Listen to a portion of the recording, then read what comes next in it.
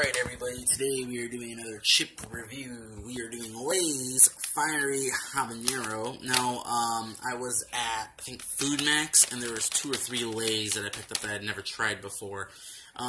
So, we're going to try it. There's little habaneros in front here. It has a tomato in the back.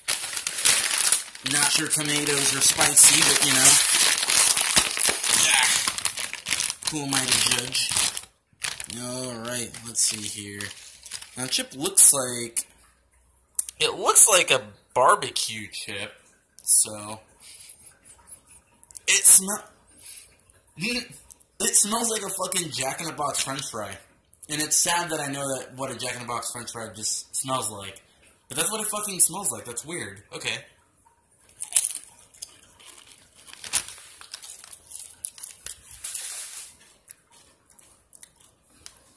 Well, it doesn't taste like... It doesn't taste... Holy shit. It doesn't taste like a Jack-in-the-Box french fry. It is spicy. The spice doesn't...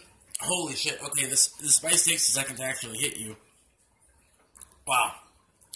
Okay. These are spicy. You shove 3 or 4 of those in your mouth, you're gonna have a hot time.